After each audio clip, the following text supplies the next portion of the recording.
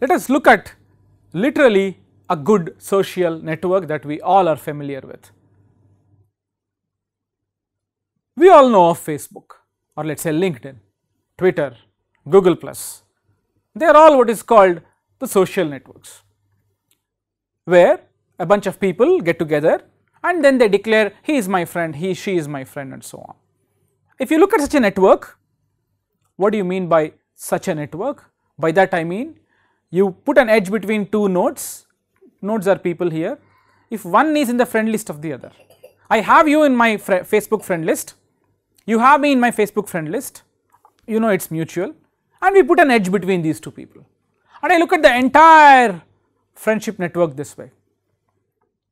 Again appearingly useless data set, but then Facebook again made a good use of this data set by asking this question. They said, fine, here is a bunch of friends of this person, who could be his next friend? Now here is a very important topic that requires some explanation. Let us take a pause and try to analyze this question properly. Here is a friendship network of who is friends with whom, and you would like to say, I recommend Sudarshan a new friend. Who is this? Out of let us say 7 billion possible friends in this world, for me I have some 1000 friends on Facebook. Anybody outside these 1000 friends can be my prospective friend. Now how will you choose one most probable friend for me out of this big lot of people? Now of what use is this to a social networking site like let us say LinkedIn, Facebook, Google+. All these sites work based on the numbers.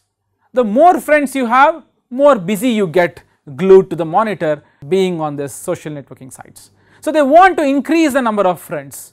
They can only increase when they show you a prospective friend. This prospective friend, let us say, is your long lost childhood friend, or this prospective friend is a friend you find very interesting for whatsoever reasons. How will Facebook know about it?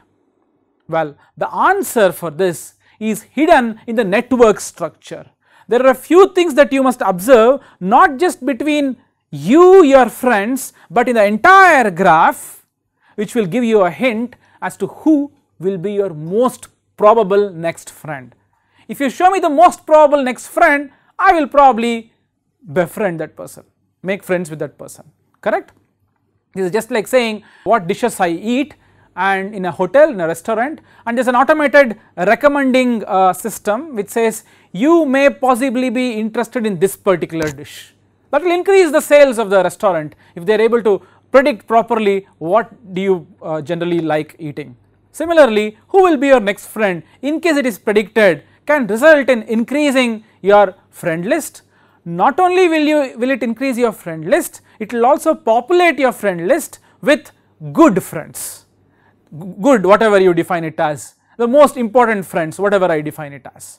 So this goes under the name link prediction, and Facebook friend list is a great playground for one to investigate on who could be the next probable friend.